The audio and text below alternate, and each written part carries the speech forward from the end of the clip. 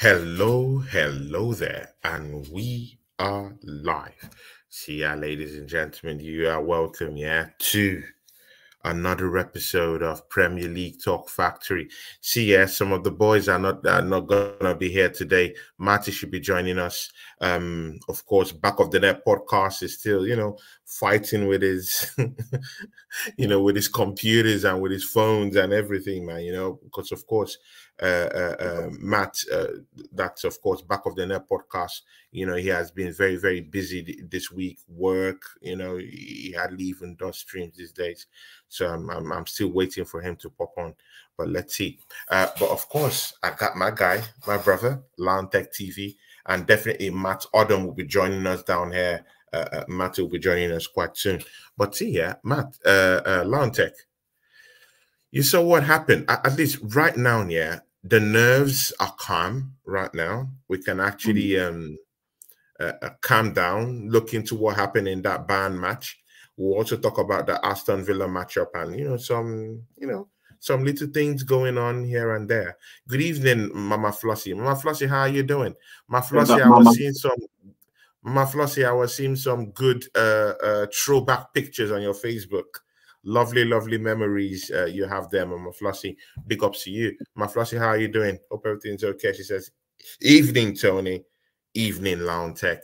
And of course, Drew Gunners says, big up, Tony. See, guys, get Drew Gunners over the line, get into 50 subscribers. That's subscribe to Drew, man. 12 more people to make him, just take off on his channel. Yeah, guys, please help me do it. Help me do it, because Drew Gunner is very, very, he has been very, very instrumental to this channel.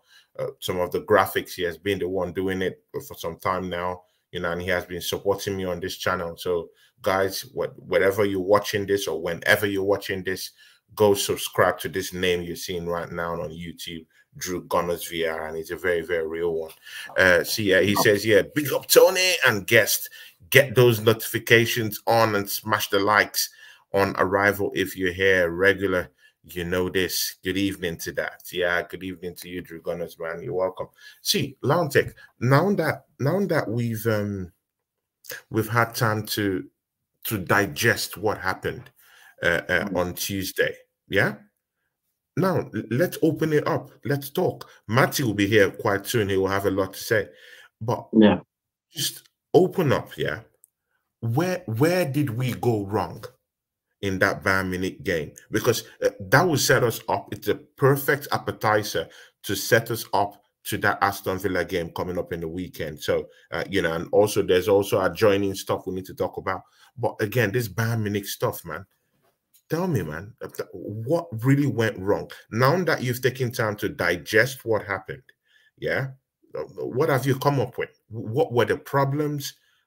Was it a structural, a problem, tactical problem? Was it our assets down there on the field? What was really what really went wrong? I think first of all, a lot of the Arsenal fans were a bit too overconfident and they underestimated Bayern Munich. That's the first thing I'd say, because a lot of people were looking at their league form compared to the Champions League, but I was looking more at their Champions League form because they pretty much slapped every single team they faced, other than I think it was the Lazio first leg which they lost.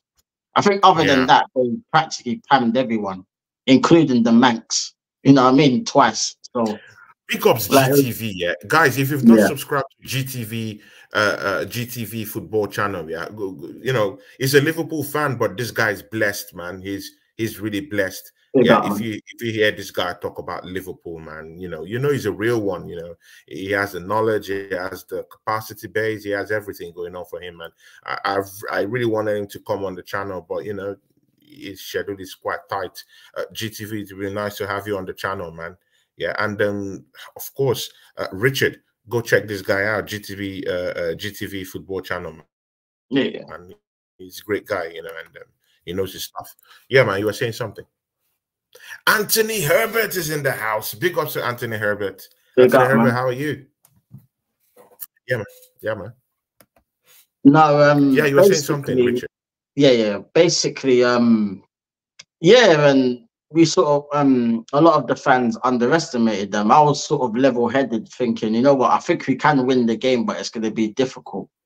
You know what I mean? So they got a lot of quality players, like world-class players, like players that we don't really come up against very often, especially in the Premier League. So it was always going to be tough, and obviously with the fact that they had no fans, like should have been an advantage, but we didn't take advantage of that. But first things first, I think not starting Thomas Partey in this game was a bit of a factor, because I thought this was the game where he could actually start now.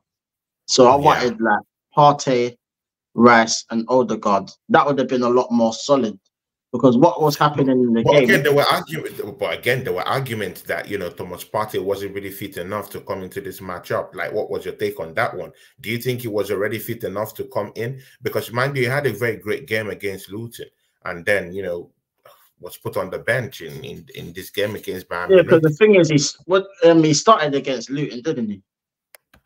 Yeah, he started. He played. That's what I mean. So he must be fit enough. 70 minutes. He must have been fit enough to at least play the first 70 minutes or something.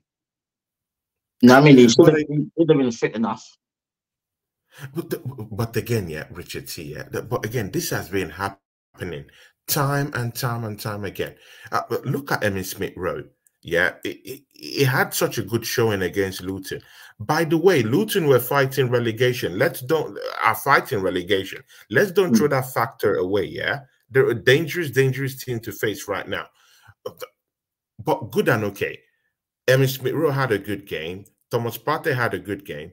And then they come down to the Champions League, where we do need Thomas Partey's European experience, because he played for Atletico Madrid. He has that European experience going on for him, you know, and he's nowhere to be found. Yeah.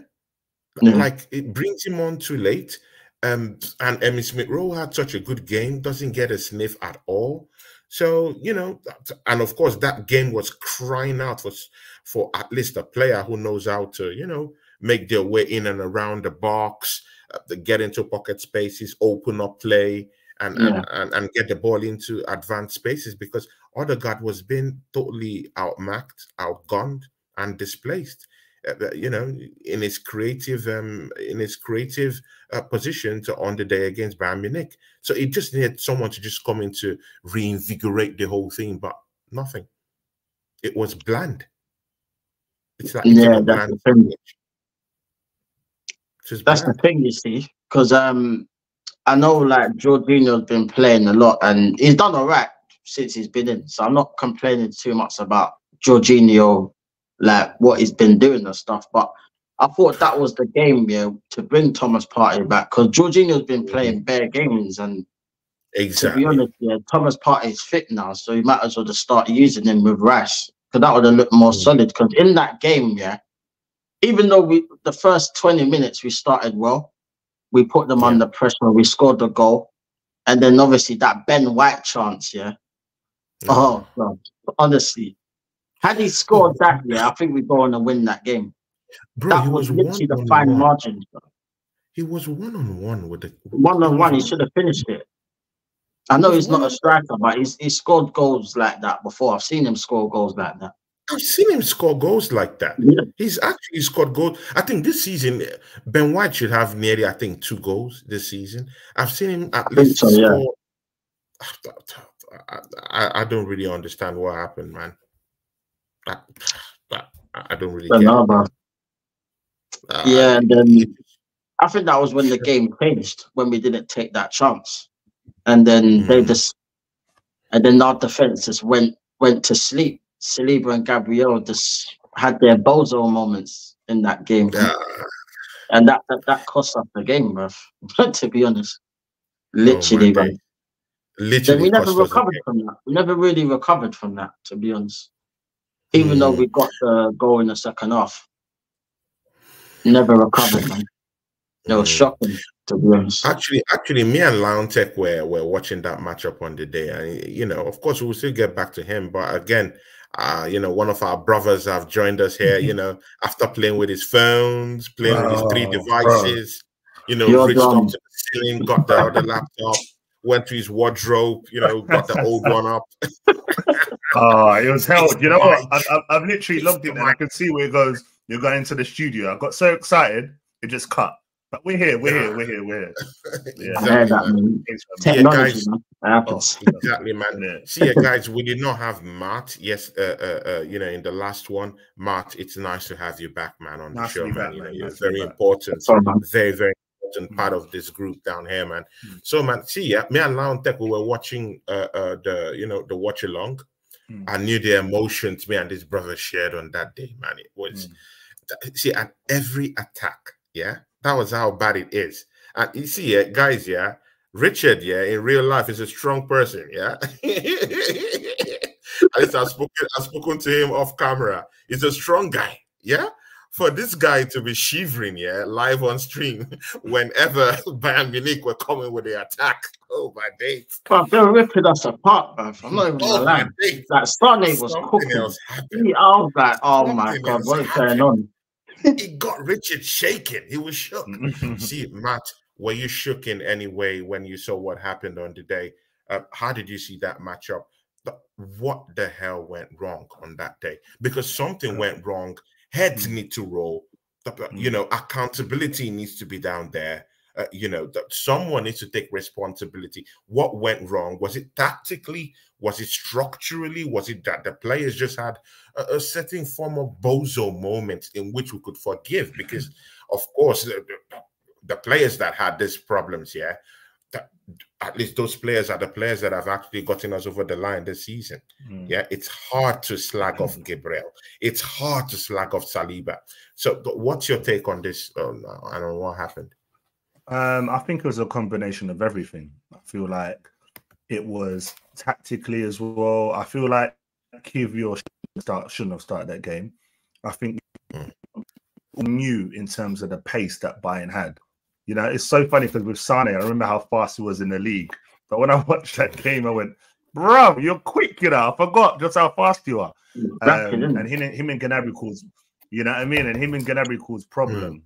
So that was an issue for us. I feel as well, do you know what? I don't know about you guys, but I feel like our home form or our form in general, Champions League to Premier League, something changes in their mentality. I don't know what it is. They don't look as relaxed. There's something happens in the Champions League. And I feel they played the occasion. I feel like at 1-0 and also football small margins. Because if Ben White scored, it's a different game. The fact he didn't score and then they've gone and scored, it just plays in the heads because we've all played before, you know, and you get to a point where, oh my God, we missed a chance. It's 1-1. Then you start to panic a bit. You don't do stuff in the normal way. Then it's 2-1. But where you got to give Arsenal credit, we stuck in a game at 2-1. We could have easily have gone 3-1 down, 4-1 down, but we stuck in it. And listen, as I've said it numerous times, Trossard is our Jota. He is our Jota. Like he really is. Like, he's the guy. I'm saying this. You bring. I'm not saying you have to start him every game. Exactly. You don't have to start him every game because there are some games where he don't work starting a game. But put him in that box to finish. Bro, it's in. And I give Arsenal. Yeah, I'll give Arsenal a bit of credit for that. But let's remember, guys, let's not be too hard. We haven't been in Champions League for 14 years, right? This team are at a quarterfinals. It is an experience to them. Let's not forget, Man City, how long before they went and won it with the team they built? Quarterfinal, Tottenham, they went out. Semi-final. Like you are gonna lose certain games before getting to that. And it hurts. Don't give them about the Spartan parcel of football. But I like what I saw. The fact, and don't forget, Rice was in a yellow early as well. He played with a handbrake. Yeah. If you got another one, he would have missed it. Would have missed the second leg. Would have missed the next game.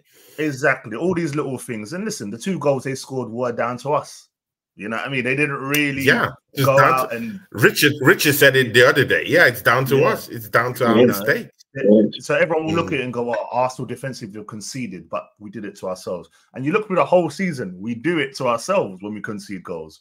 Like I don't think there's many games where the opposition rip us apart. Doesn't really happen. So let's just look on the bright side, man. I'm positive. But see, when you started your argument here, you said probably maybe, you know, the occasion got to us.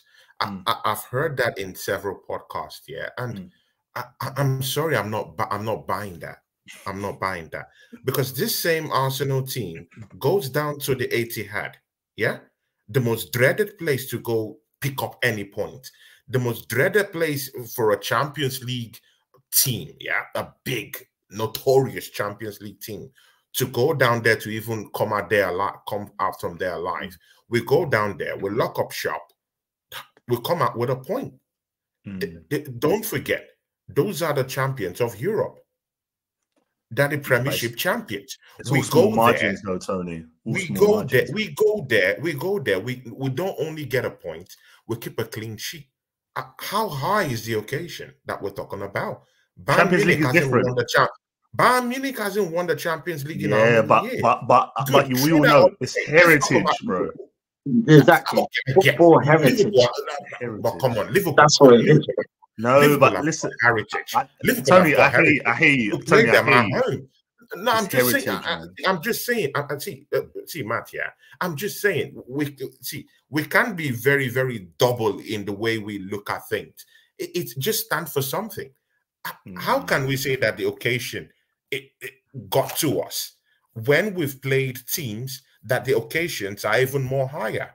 Yeah, for me, playing Man City at the Etihad, that occasion is higher than the European champions. Playing Liverpool at home, beating them 3-1, the occasion doesn't get higher than that. I'm not saying I'm correct. I'm saying I'm open to interpretation. I hear you. I hear you. What you need to remember as well, Bayern have nothing to lose at this stage now. Like, they're done in the league. They're done out. So they've gone into this game. Thomas Tuchel's leaving. It's been announced. You heard before the game, they said, I can't remember who it was. Was it Kane? No, Kane said afterwards, it's a weird feeling of your manager's leaving. Bro, put yourselves in them shoes. You're playing for a team. Your manager's going. You're not winning the league. You have one competition left. You're like, do you know what? Forget what our form was in the league. This is the chance to get the fans back on our side. And you go for it. And all right, they went for it. And as I said, we cost ourselves. What I mean by when I say occasion, I mean, like, we need to remember these are still younger players. I'm not excusing them because they still have to perform well. But Rice never played in Champions League. Europa's different. Saliba hasn't done. I don't think he's done Champions League. I don't know if Gabriel did it for Lille. But we've got a lot of players where it's kind of like, come on, like, you know what I mean? It's Ben White as well, Raya as well. So as I said, it's all an experience thing. When we saw Man City losing quarterfinals, they had great teams. But sometimes it's a case of you're never going to go from not being in it 14 years to suddenly we're getting to the final. Everyone's gassed because of how we're performing. But the league is different. Like, you hear every commentator saying, in the league, we're doing this, we're doing that. We cost ourselves in this buy-in game. Trust me, if Ben White had scored a goal, it's a different story. We're sitting here. It's a different story. We're sitting here going, what? 4-1 up, calm. But it's all fine margins. It's all fine margins. And it is tough now. Let's not lie. It is tough now, but it is what it is, man. It is what it is. We're in two competitions. Let's embrace it. Yes, embrace it. Coincidentally, we have two Matties now, and this is the first time that my big brother Matty the Southern Gunner will be meeting the other Matty, who is my new friend. Actually, I've been seeing this guy doing lots of shows, so I asked him, hey man, please, man, let's have a show together. And he just popped in. So two of you are Matt, and I respect both of you. So I need his camera. I need Matt's camera. What is that camera? Listen, he come in, he come in, and I honestly thought it was like, they play a video before you come in. I was like, what? Exactly. Love that crystal clear cameras and that. Hey man, you guys are talking. Actually, he's a doctor in photography, man. Yeah, I know. Yeah, man, I have to have the crystal clear so that I can get my point across.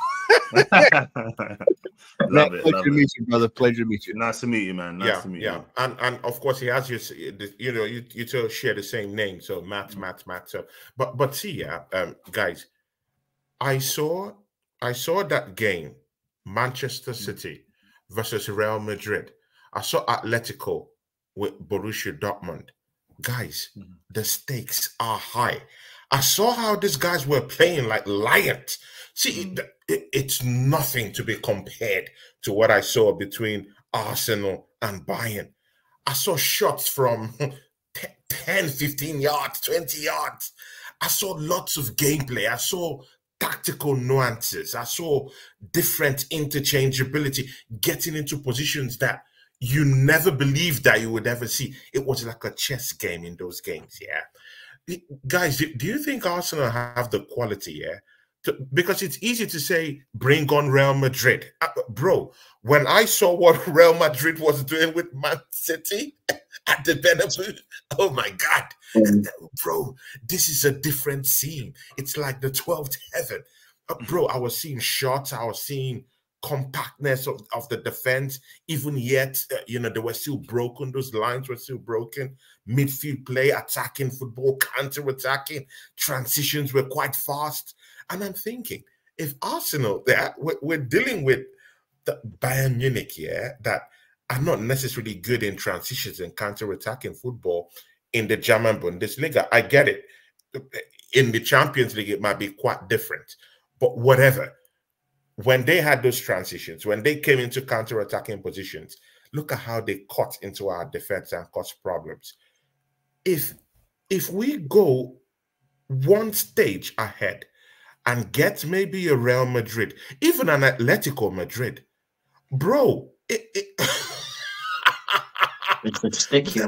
When I watched the highlights of those games, man, I was like, what am I seeing? It's like Spartans just playing strong on the ball. Bro, does anyone have anything to say about that? I would love to. I would absolutely. Because, Tony, you're saying every single thing that I've been trying to tell you.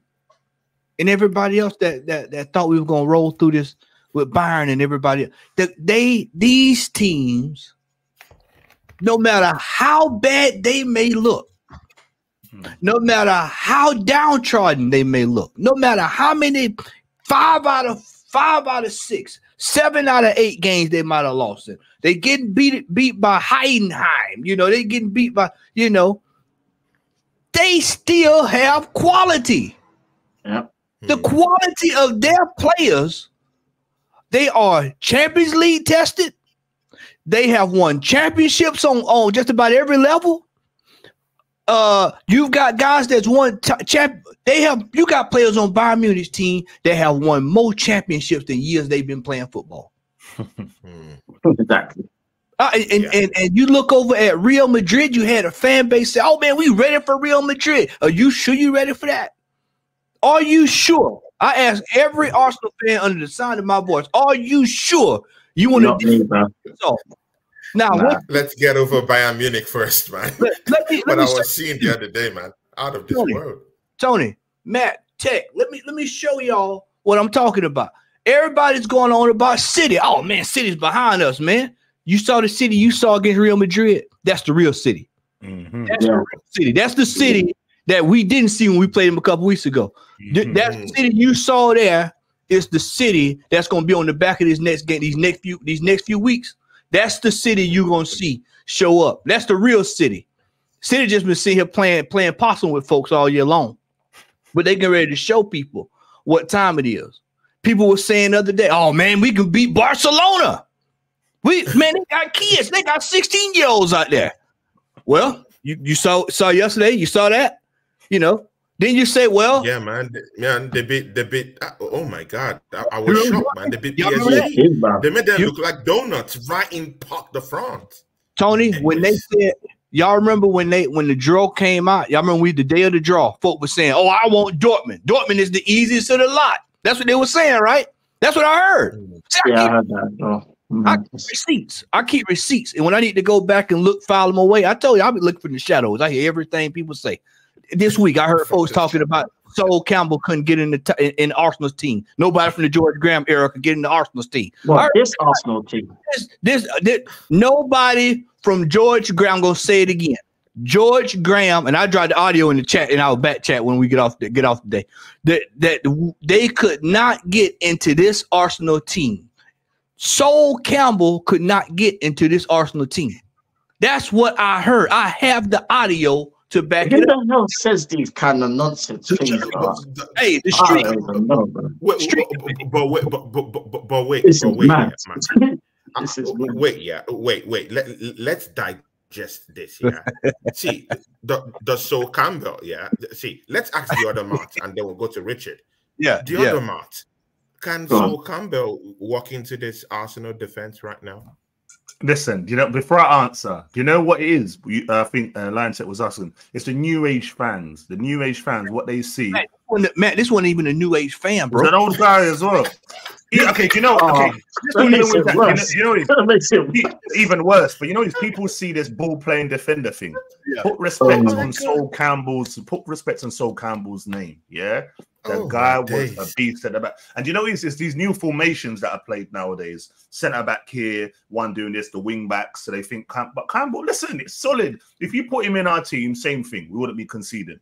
Like he'll be, he's solid. The only difference between him and maybe a Gabriel is he wasn't as good on the ball, like as some of us centre back. Other than that, you can't say that. Sol Campbell, even Kolo Toure, prime Kolo Toure at our club. Prime Kolo Toure. Listen, it was very important you put prime. Yeah. I had to put prime. You know what I mean? Not Liverpool Kolo. Yeah, Arsenal prime Kolo. Yeah, man. Let me check. Richard, what about you? What do you think about what Matty said? I can't believe the stuff. It's a no-brainer. Right? I can't believe the stuff that I hear because the nonsense that I see online sometimes, I'm just like, what is wrong with these people, man? I don't get it, man. Because Sol Campbell was a beast. He was a beast. Yeah. Do you think you're getting past Sol Campbell? Really? Even at the time, I was even hearing people comparing Kai Havertz to Beckham. That it was, Oh, come on, man. This is what I mean. Like, horrible. The people saying this, yeah. Half of these people haven't even seen Bergkamp play. Like, I've seen him play. Like, that guy was a joke. A joke of a footballer. Like, how are you comparing these men to Bergkamp or Sol Campbell? It's horrible. Matty, you were saying something. I'll allow you to complete what you were saying. No, I just was saying that I just think that we got a hard. I'm gonna put it. I was going to put it in the back chat. I do when I get after I make the point. They people this week got a large dose of reality. And I had to tell people, the further you get in this tournament, whatever weakness you have is magnified times 10. You look at Kivior. You look at Zinchenko. So I'm gonna go here too. You look at our goalkeeper. He ain't never been on the stage like that before. You look at Declan Rice. It was not megged. It was not megged at his near post. It was not megged near his near post. Oh my days. Tony, that happens when you in these games like that. When you in a game, you don't know what to do. Yeah. You look at Declan Rice. Yeah, he played in the we talking the conference championship, y'all. I mean, come on, man. Y'all saw that, man. You saw that. We talking about start down world-class footballers. And Tony, how many times before we played this game, I kept telling you, go player for player, and match them up to ours. That's not saying we don't have good players. I want folks to understand that. I'm not saying Arsenal don't have any good players, but we don't have world-class players. In order to win this tournament, I don't care. They can keep saying this cup competitions all you want. You have to have world-class players. That goal you saw by Phil Foden against in the Bernabeu on a Tuesday night at 4 p.m. Eastern Standard Time. That is a world-class goal, which leads me to my next goal. Because I don't know if y'all covered this before I got on here, but I'll go ahead and I guess I'll just go ahead and throw the grenade. Shout out Miss Melina. Big up Miss Melina. Soccer had a chance to become world-class on Tuesday night. He scored a goal. But see, I had to remind people, just like I did yesterday on the show with Jay, I want people to realize that was not the goal to win the game, because he had a chance to win the game. Yeah. And what he did was he allowed the referee to dictate the outcome instead of him dictating the outcome. To separate yourself from the rest of the pack, when he should have tried everything he could to be getting in that scoring that goal instead of looking for the referee to bail him out. And that's the difference when you look at players, Mbappe, you look at these other players, they're trying to get in there and score. Yeah. Phil Foden. Let's call it spade. Phil Foden. Yeah, man. He's right there on the doorstep. He is definitely on the doorstep of being world class. And see, soccer, he's starting to develop that. What I'm getting ready to start doubling is the Ashley Young mentality of looking for these dives, diving all over. Y'all remember how Ashley Young used to be back in the day. You go in and me falling over. And you don't want to get that brand. So just like Kenny Ken said yesterday, when we play next week, we ain't getting nothing. So don't even look for it. Don't even look for a call. We ain't getting nothing. Especially after we picked up the ball and did get called for it. So you might as well just go ahead and know. They're gonna be right there looking at every move we make. Tony, for me, the Champions League is done. I'm focused on this league. Because realistically, we're not getting paid. No matter who we play next game and the game after that, bro. We don't have it. Richard, see, I'll go to Richard and of course back of the podcast. Matty has just opened a can of worms here. Mind you, his last statement here, couple of last statements he made. He doesn't think that Arsenal will go to Allianz Arena and get anything from there. Richard, are you in support of this? Do you think Arsenal can go to Allianz Arena, a place that we've actually been scorched alive, crucified alive, burnt at the stake? Yeah? Do you think we can go there and get a win? How do you see it? Are you in support of what Matt said? The only way we could do it is if we defend properly and take our chances. If we don't do that, then forget it, man. Because with their fans in there, because the thing about Bayern Munich is, that at home, they don't really lose games at home, to be honest. I know they lost to Dortmund the other day, but they've given up in their league, so I'm not even really counting that, to be honest. But really and truly, they don't really lose at home, man. They score goals for fun at home as well, so we have to literally be watertight at the back. But in that game, I expect us to at least take the game to them. Like, I don't want us to be just sitting back and then we get battered anyway. Like, what's the point? You might as well just go for it, and whatever happens. But I agree with Matty. Like, to be honest, this Champions League, I just don't see us winning it because we don't have the quality in depth to do it. We don't, fam. We don't. Even if we was to get past Bayern Munich, say we get a Real Madrid now, we're done. Oh my God. We are done, bruv. I'm telling you. But like it's mad, bruv. But that Saka chance, I was saying it on Matty's channel, what was it, last week? Like, this is the games where if Saka wants to be world class, he needs to turn up. Yeah, he scored a goal. He was awful for the rest of the game. That last minute chance, I watched it back so many times. He actually beat Neuer and he left his right leg into Neuer. He went past the goalkeeper. He could have scored it in the empty net. He didn't need to go in and leave his leg out there. He didn't need to do that. He was literally trying to be clever by saying, you know what, I can't be bothered, so I'm just going to try and get a penalty here. And it backfired, bruv.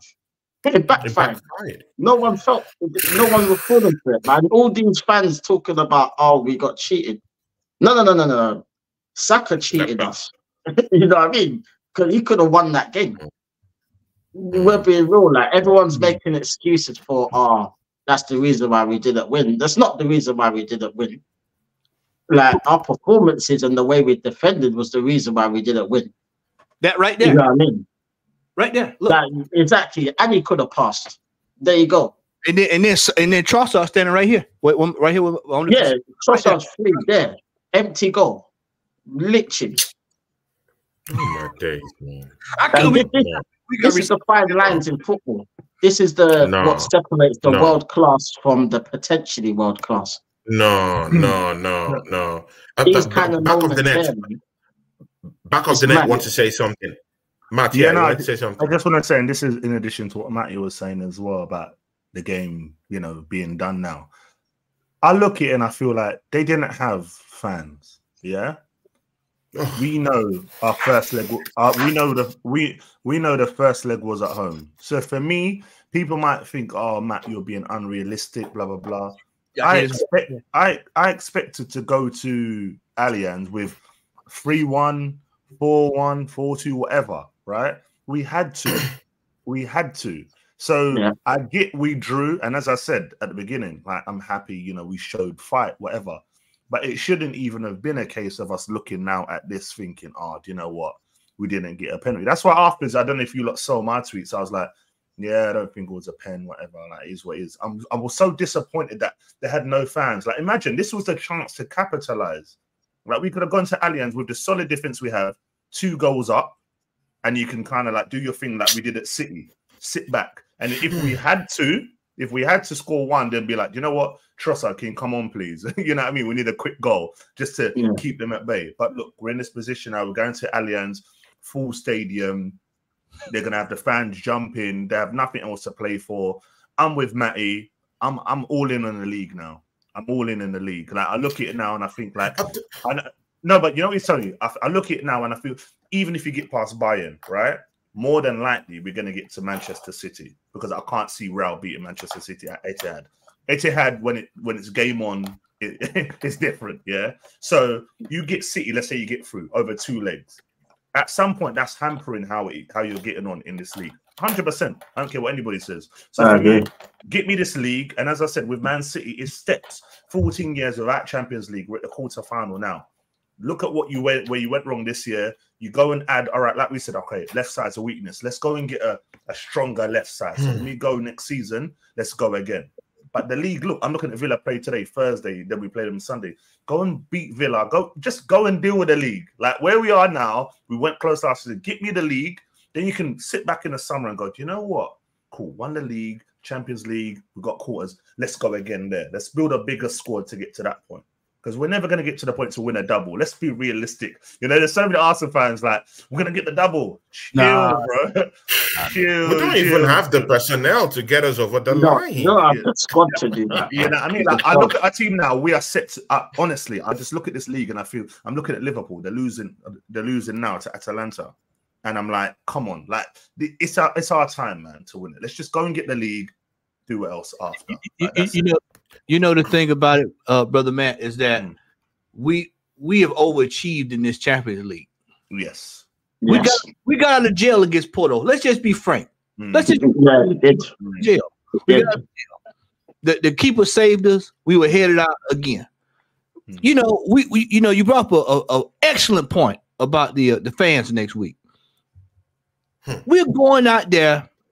They're gonna have red and white flags. They're gonna have megaphones.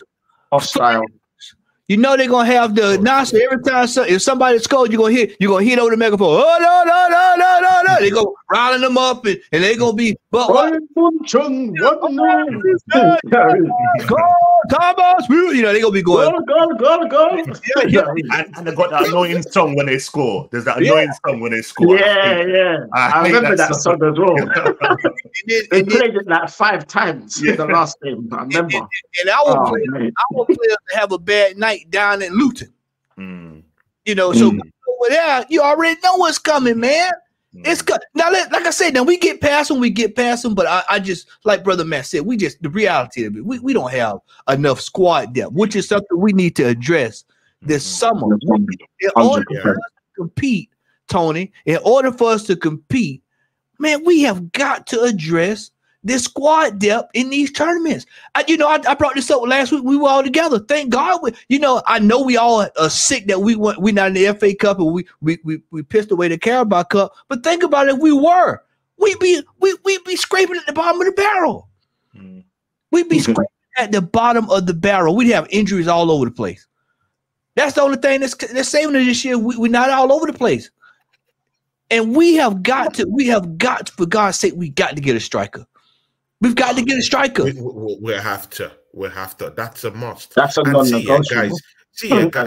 Guys, yeah, we're not even saying the one that pissed me off yesterday. You guys are just touching the surface, and this is the reason why I'm doubting a little bit if we can get over the line against Bayern at Allianz Arena. At the Emirates, where we had our own home fans on the day, on Tuesday, Raya deemed it necessary to pass the ball to Gabriel, and Gabriel took it from the ground, uprooted the ball from the ground.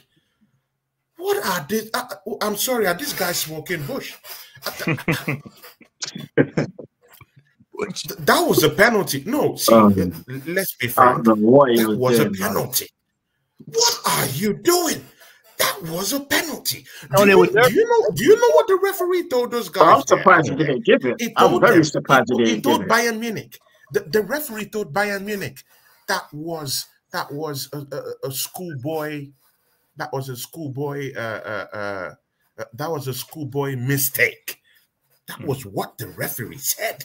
Tony, that was a schoolboy mistake. We do it all the time. I am not going to give that penalty. I'm not going to give that penalty in a quarterfinal.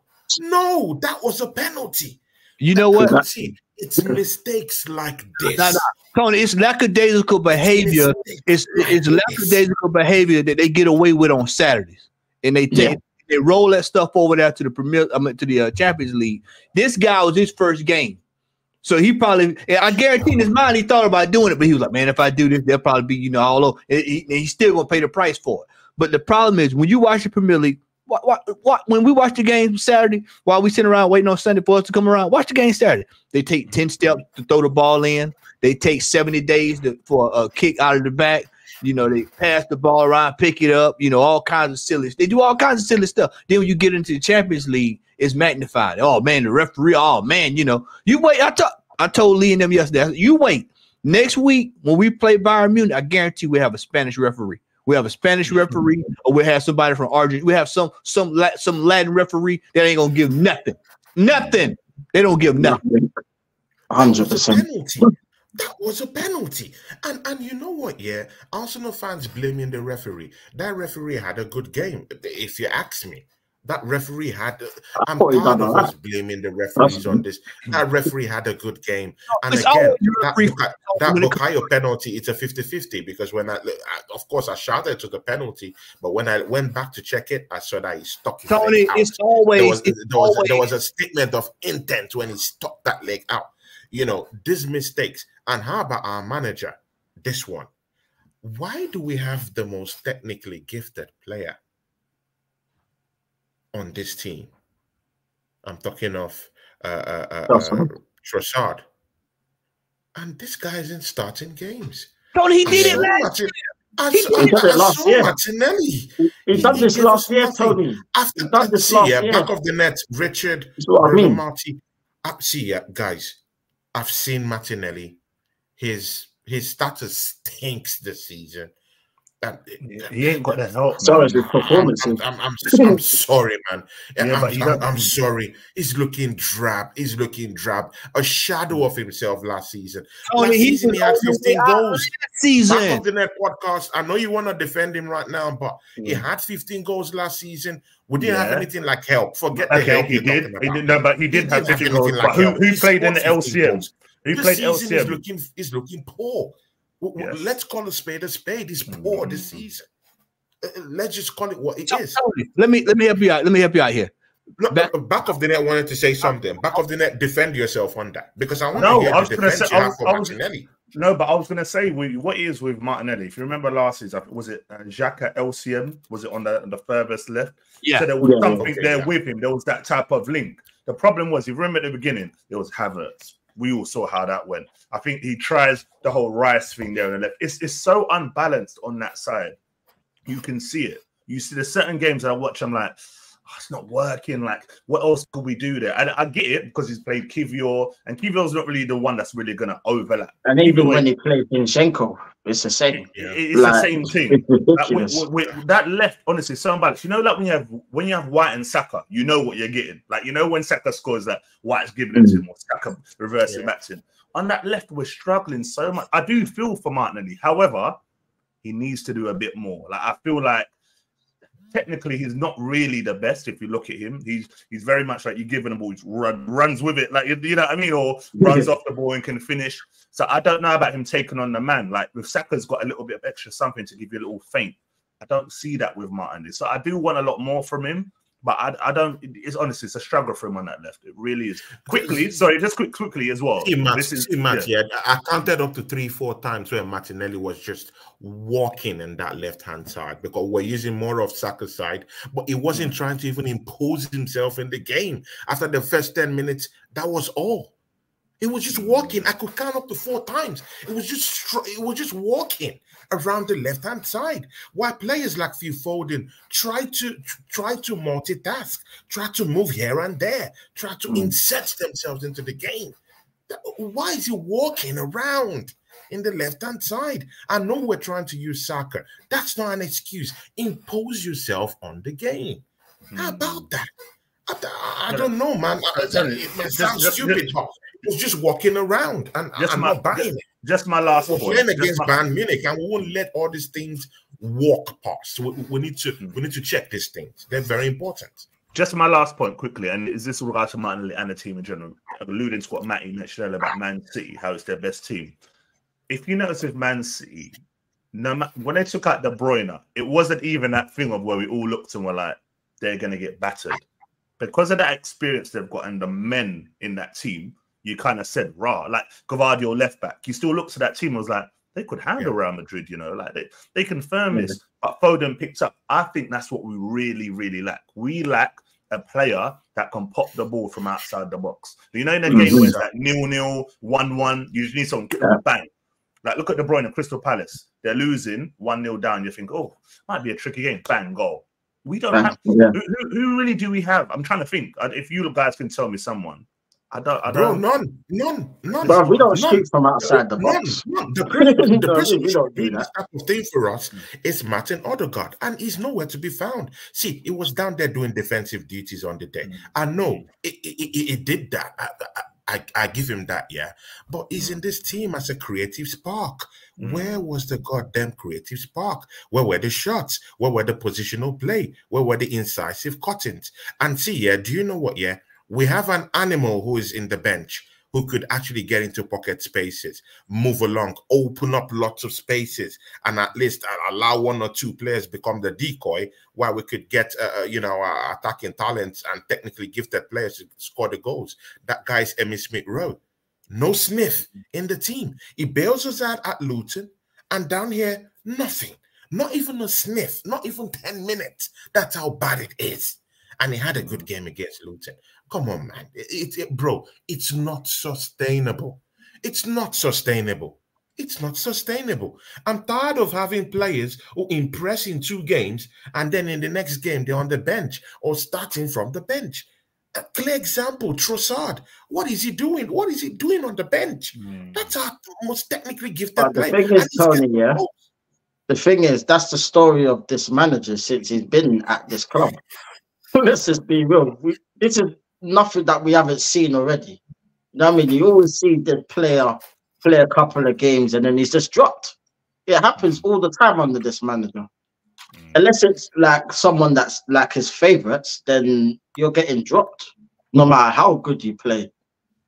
You know what I mean? Like Trossard used to get taken off at half-time when he had a bad game, but no one else will get taken off at half-time. You know what I mean? It's like just him.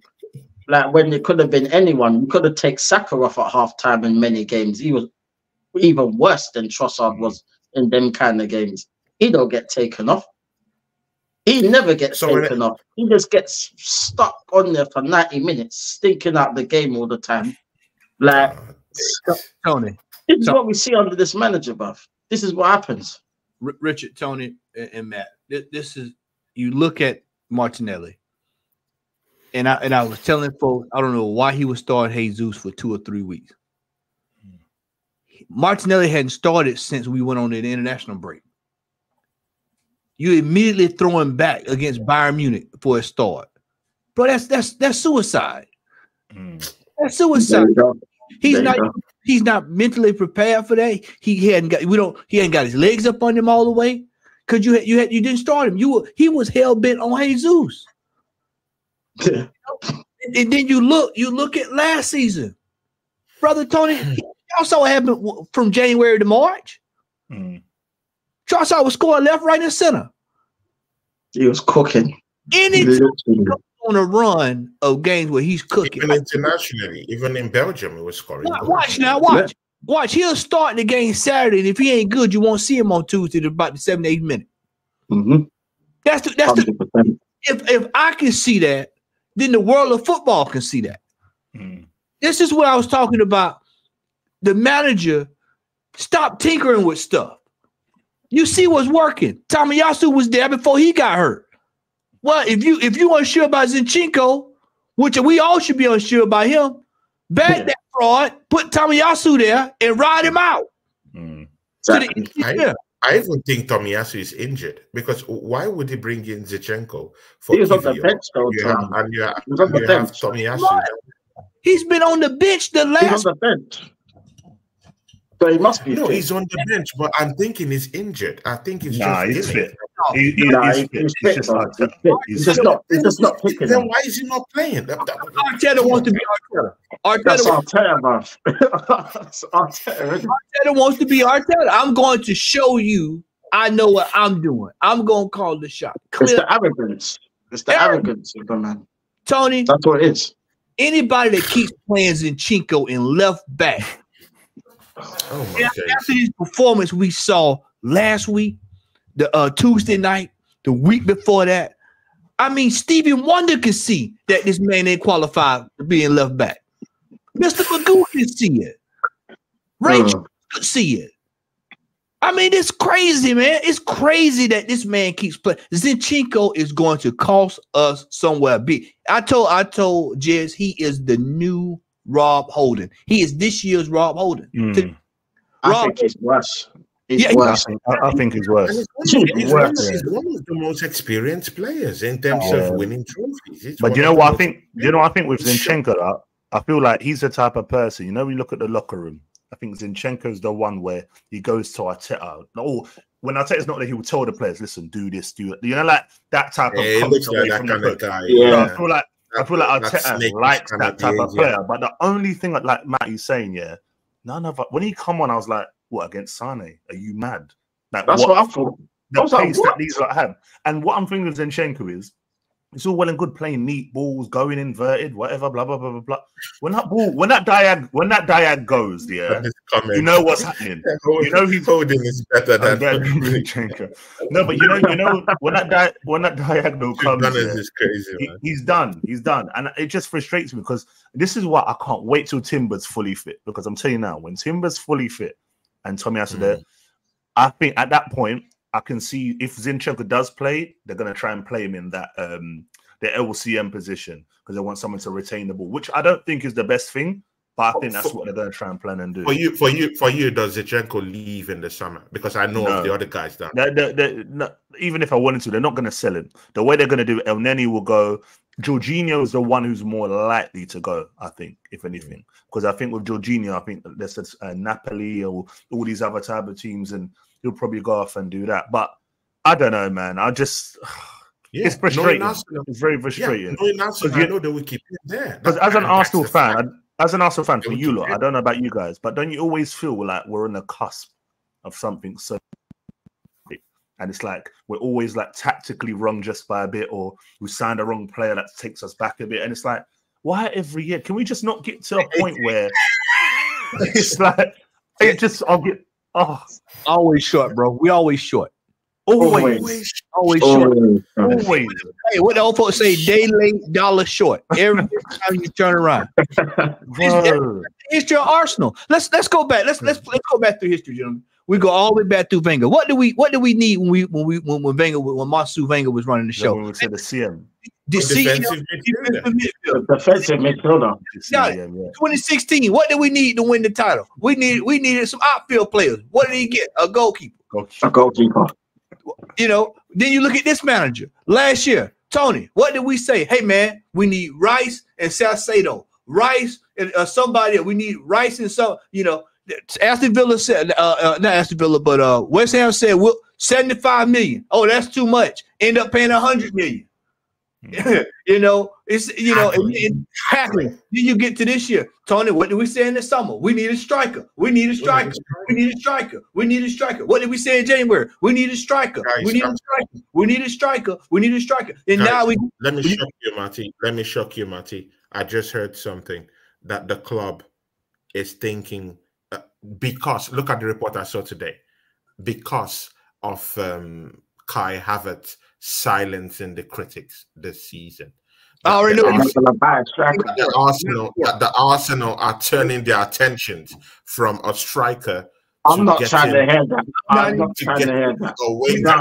No. Arsenal are looking at Rafael Lahu, and they're looking at this guy. They better get a striker.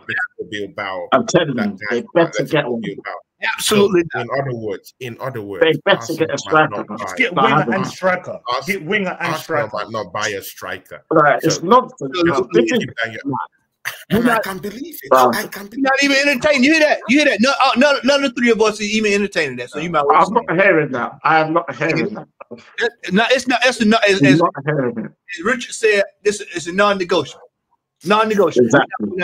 We're not even discussing it. So the reports coming out today is that they're looking at Kai Havertz as the new striker. Let me tell you. Silencing the critics. Let me say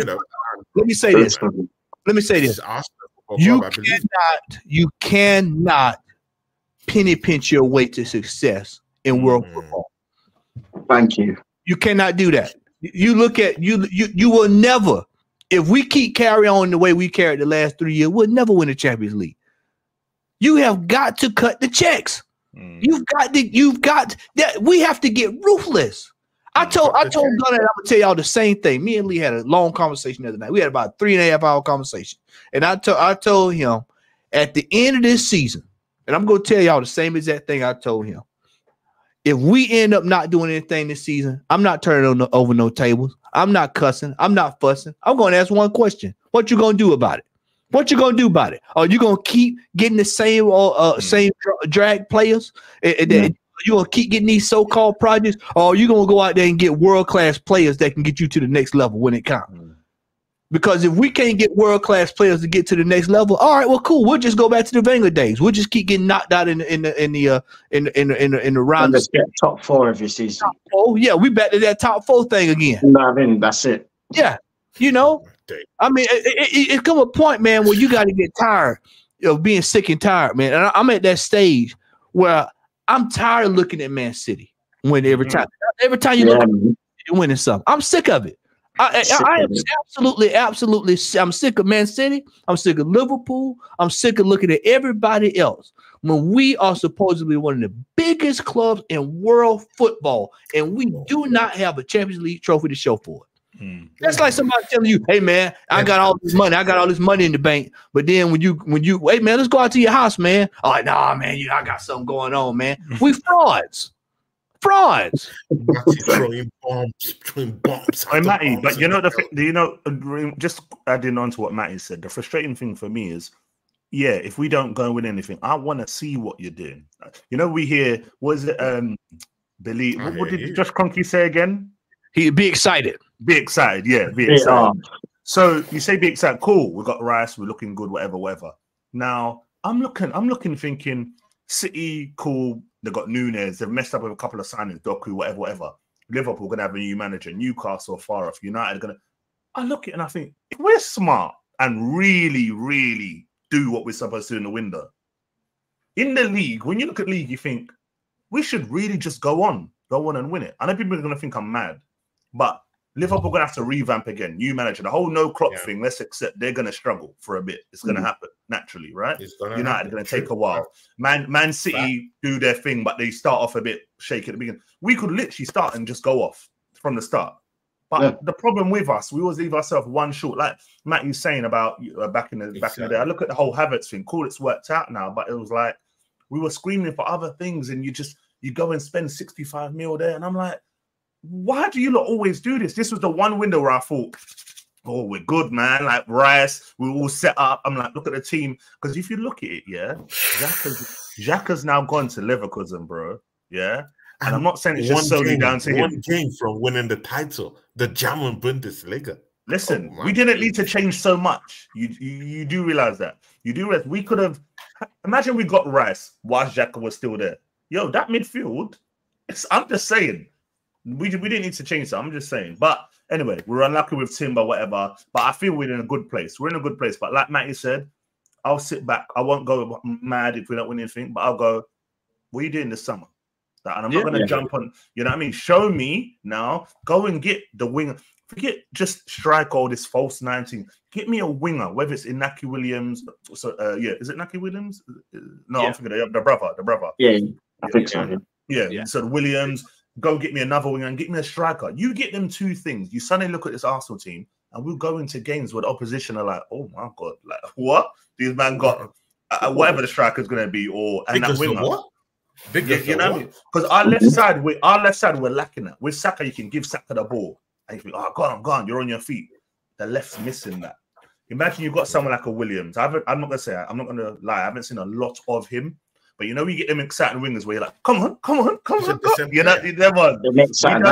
Yeah, you know them ones. We don't have that. And get a striker. If it is an Osman, whip the ball into him. Another option. You know what I mean? Like a lot of people wanting this, they're getting gassed on this celebration. You know ones, the Sporting Lisbon and that. I don't want him. I don't want Gyökeres or whatever his name is. I don't want Tony. Get me Victor Osimhen, please. Victor Osimhen, the man, that's a killer too. Tony, put in a word, man. God. Come on, man. See ya, guys. The final one before we go home. Arsenal faces Aston Villa this weekend on Sunday. See, this is a crunch one. This will shape our mentality also because we're coming from I want to look like that game as a loss because it felt like a loss. You know, no home fans of Bayern Munich, the way our defense was rammed in and we were disgraced. Let's call a spade a spade. We weren't looking good. Yeah, we need to bounce back. But in order to bounce back, we need to impose ourselves on Aston Villa. We need to, and Aston Villa have been, they've been moving mad for a while now in the Premiership. Yeah, they've been demonic. So, they need an exorcism. In fact, the sacrament of exorcism have to be placed on Aston Villa on Sunday by no other people, no other team than the Arsenal.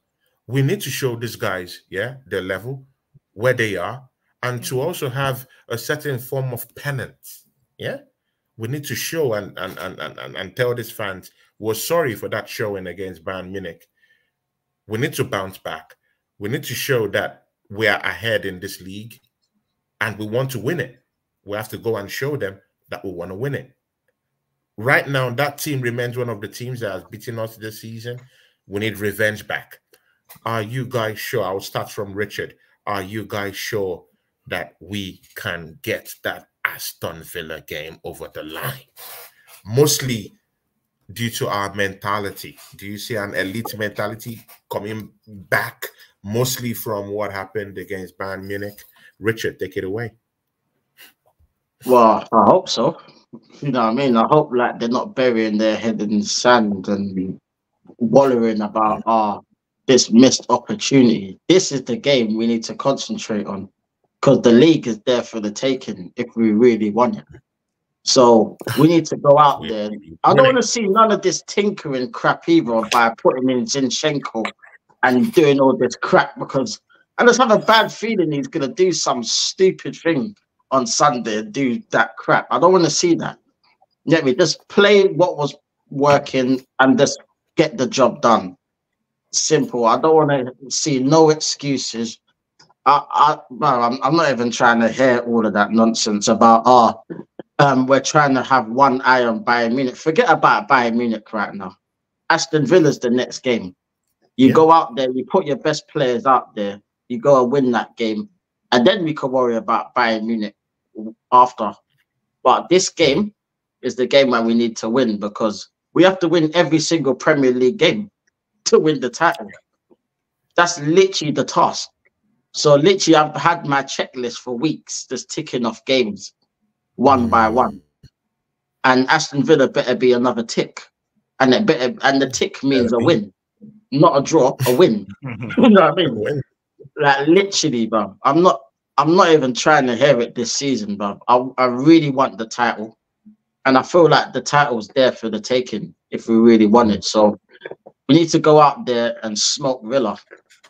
I don't care if they got Ollie Watkins up front. Don't care if they got DRB. I don't care. We need to win. It's simple. We need to go out there and impose ourselves and win the game. And that's all I want. Good. Literally. Back of the net podcast. Arsenal face Aston Villa at home. Douglas Lewis won't be playing on the day. He's suspended for that matchup. That's one fairy attacker who likes scoring against Arsenal, by the way. So he's out of the way on Sunday. Are we having it any easier on Sunday with the boys from Unai Emery when they parade against us on Sunday? I'm going to keep it short and sweet. They're playing right now. Playing right now, fully fit team. We play Tuesday. They play a high line. We have all our players fit. There's no excuse. I don't want to hear no excuse. I don't want to see no tinkering. And I know they're going to say, oh, we got Champions League. Bro, play your strongest 11. Whatever happens, happens. We tried to tinker against Sporting. Look what happened. You know what I mean? Just do your thing. Just go and get it done. Like for me, I just feel like the league's there for the taking. I look at Liverpool now. I feel the one that we're going to worry about more is City. I feel like Liverpool, I feel like they're going to slip up again. There's only so much you can keep going behind and winning games. You know, still got tough away games. I feel like for us, I think it's there for us now. It's there for us. And I'd be very frustrated if we let this chance go as well, because it's right there. And what more do people say? Oh, yeah, but Bayern got an extra day, but the league's for us, bro. Go and win the league. You know, if we win the league and we go out to Bayern, bro, it's all forgotten. People are like, cool, you got our league. It's been a long time. Let's celebrate and enjoy it. So, ain't no one worried about that. No one worried about it. So, but yeah, I think we should beat Villa. I ain't even worried about that. You know what I mean? So I think it should be quite comfortable. I feel we'll go back to being solid at the back. I can see a 2-3-0. That high line, you got to attack it. Jesus has got to start this one as well, not Havertz. It's a Jesus game, definitely. Jesus and Trossard, should I say. How about Emmy Smith Rowe? Even we too, we do this too. We've totally forgotten about this. I didn't hear Emmy Smith Rowe's name come out your mouth, my brother. I don't know against like, Villa, even man. we fans are doing this. Not talk of the manager. I wanted to hear you say, at least Emmy Smith Rowe get a sniff. He can play against Everton at home. Last game of the season, he can play against Everton at home, bro. This nicety thing that we've got. I love Emil Smith. But I look at our three in midfield without him. He helped us get over the line against Luton. Exactly. The one game. Before that, our team were doing it. Cool. When it's time to rotate and tinker, bring him in. This is not the tinker game. This is the game to play your strongest 11. You know what I mean? We're not in a cup to bring him in. If we had a cup game next week, like a FA Cup, yeah, you're cool, you bring him in. This is not a game to tinker. But Luton wasn't a cup game. In fact, that was a dangerous game. Relegation battle. It wasn't dangerous. I don't know about you. Like, anyone here thought that Luton were going to cause us a problem? There's no way. Nah, this is not that same. If it was away, then maybe. But away from home, we struggled to win against Luton. What are we? Away from home, yeah. Everyone did. We struggled. So how would you think that game was a free hit at home? No, it was just a home game. And don't forget, they had like 7 to 8 players out. They played Tottenham previously. There's so many players out. We had a chance to rotate. With Arsenal, listen, we all know we're all Arsenal fans. Yeah, we know how we want the team rotated and against who. I don't want this team rotated at all. Even when you go to Wolves away, I want strongest team again. The only game I'm looking at, rotate against Everton last game of the season. That's it. Yeah. Like, there's no other game we have a chance to rotate players. No way. See, not at this stage. Both matches. Yeah, I've read it. Even Richard, I've said, hey, let's don't tinker. But the problem about don't tinker is that the players you're using as your first 11, at the end of the day, fatigue will set in. They have many more games to play. I know it's getting to the end, But again, fatigue will set in. I'm serious. Fatigue will set in. No matter how you want to look, or look the other way, fatigue will set into this team. The strikers won't score. I know what Martin's going to say. All I'm going to say is, look at City. That's what I'm going to say. Martin Odegaard will be down and out soon. We're already seeing mistakes and lack of concentration from our defenders. If they keep playing all of them at the same time, bro, there'll be wear and tear. When you're winning, you never get tired. I'm not saying I'm correct. When you're winning, you never get tired. Look at City last year. Look at United 99. All the players say it. Scholes said it. Keane said it. When you're winning, you're not tired. It's when you're in a run of losing, you feel it more. But when you're winning, how many games are there altogether, roughly, left? About 7 games. 7, 8. Come on, man. At the minute. Come on. Just play the game. Get on with it. Get on with it. Listen, rest after Everton. Go do what you want to do after Everton. You know what I mean? But nah, sure. Matty, come in, because I want to hear Matty's point. The way he put his hand up. Tony was talking about fatigue and players falling down, and they're gonna get tired. And whose fault is that, Tony? It's the manager. The manager. That's a big question. The fact that the manager, he didn't think about the back end of the season. You have to think about the front. It's just like telling a story. You start from the beginning, the middle, and the end. You have to manage your team the same way. When I coached ball, I had players that came off the bench. I knew when coming down the stretch, my starters would be tired. I had a bench that was just as equivalent as the starters. That's the starters, yeah, exactly. So I didn't lose anything. If anything, it just started chaos, because now I got to figure out who the informed person is. Do I want to drop the deal? Whatever. We got a situation where these guys are gonna have to do it. It ain't like we in 5 cup competitions. Man, hell, we only got 2 going on: the Champions League and the league. Yeah. So I mean, and we all know what's coming Tuesday. We know what's coming Tuesday. This Premier League title, it's been 20 years. A drought. You remember about 8 years ago, people were laughing at Liverpool. Oh man, it's been 20 plus years since y'all won it. We that team now. Yeah. Tony, what happens if we don't win the league this year after last year? You know what's gonna happen? Let me let y'all in on something. When Real Madrid come knocking this time, Saliba might say, you know what? That's actually enticing. Oh dear. City might come around and say, you know what, soccer? We got a spot for you, man. Come on over. We'll get you a trophy. We'll get you some. One of the teams from Italy might come over and say, hey, Martinelli, come on out here to AC Milan, man, and run around with Rafael Leao. Y'all, come on, man. Y'all speak Portuguese. Y'all can get it. We're going to start losing players. We're going to start losing players if we can't get the job done. You have to win to attract. See, last year you kept hearing people say, if we get in Champions League, we can get. If we get in the Champions League, this person will come. We get in the Champions League, we can challenge the likes of this. But we get, we can get players like Mbappe. No. You have to be winning. Winning. Exactly. Not coming in second place. Not just second place, y'all. Not just second place. We have to be winning. This game on Sunday is a championship game. The game next week is a championship game. Every single game is a championship game. We brought up something yesterday after we got off with Jez. We were in the back chat.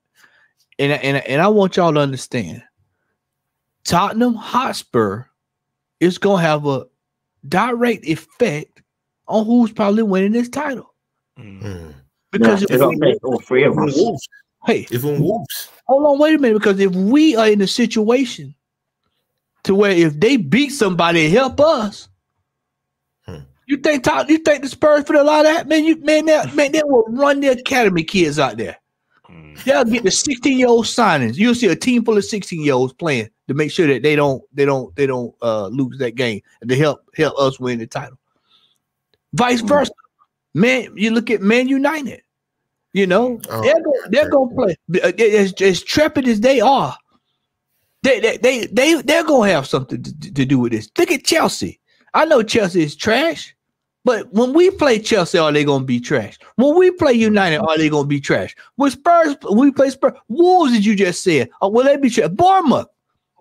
Don't forget about Southampton last year. We have got to be locked in on every single game. This is why I keep highlighting players like Zinchenko, players like Gabriel Jesus. They must be coming off the bench. Yes. They are not sure-footed. We can't rely on them. I keep telling y'all, Jesus ain't scored more than 16 goals his whole career in the Premier League. Thomas Partey is going to have to be healthy. If he's going to move, if he's going to put him in the midfield, he's going to have to play him 1 or 2 games here or there. We are going to have to go one game at a time. And I don't care about what the score is at this stage. I just need a win. Not a draw. I just need a win. All that stuff we were in October, November, y'all, we were talking about 1-0 and we just getting over the line. You know, I'll take all that right now. Just get over the line. 100%. Just get over the line. All the way, I'll take that. Yeah, guys, because we have to go now, because I know Matt will have something to do. Predictions for the matchup, quick one, and then shout out your channel. Quick predictions, shout out your channel. Richard. Okay, good. 2-0. Richard. I think it'll be 2-0. I'm going 2-0. But yeah, subscribe to Lion Text TV on YouTube. You know what I mean? Content will be coming out after the game on Sunday, so look out for that. And then, yeah, man, 2-0, I reckon. 2-0. Yeah, Back of the Net podcast, Matt. Yeah, listen, I think 3-0. Yeah, I think it should be a comfortable, but like Matty said, whatever it is, a win's a win.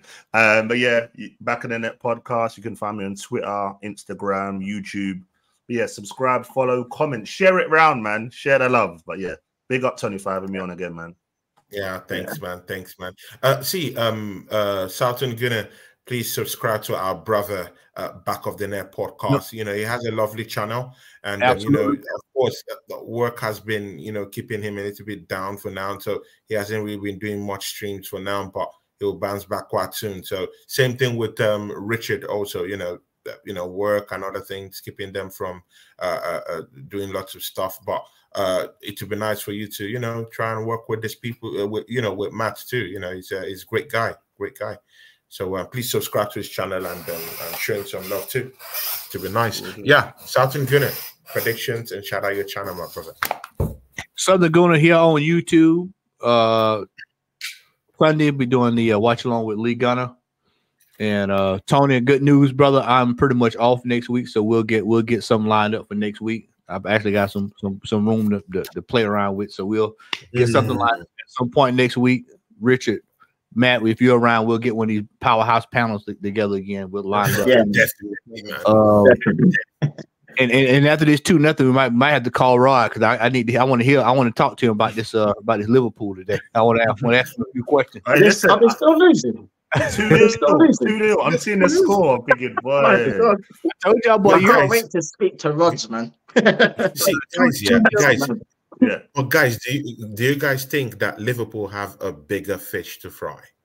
I told you know what? Bigger fish to fry. Bigger fish to fry.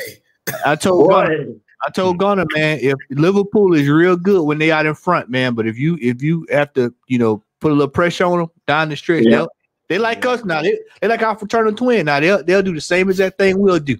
You just hope that they do it more than you do it. So we'll see, man. But yeah, Aston Villa Sunday, 2-0. I expect 1-0 first half and probably a late goal to push us on through. But hopefully, man, he doesn't come out there with some crazies and Chinko and party right there, all kind of better not. Better not. We'll see. Yeah. Thank you guys for showing up to the show. See you guys, because my work will be quite late tomorrow. I have classes so late tomorrow. So the thing there is that I'm going this morning to the belly of the beast. Yeah, I'm going to Saxon TV early this morning, 11:45 p.m. UK time. I'll be with Flawless. You know, I have to go down there. Him and TJ Warren. I'm going down there to answer for my crimes. You know, for saying that the stars have aligned for the Arsenal against Bayern Munich. Tony, man, Tony. I'm gonna be Set yourself crucified up for down that there. one. Yeah, they're gonna tie me up on the cross and, you know, allow me to just burn on the stake. But no problem, man. You know, I caused these problems myself. I'll go sort myself out with them. So you join me down there 11:45 p.m. today UK time, and you know, hopefully I get to get the boys back on Sunday. You know, and you know, and the watch along will be down there on Sunday too.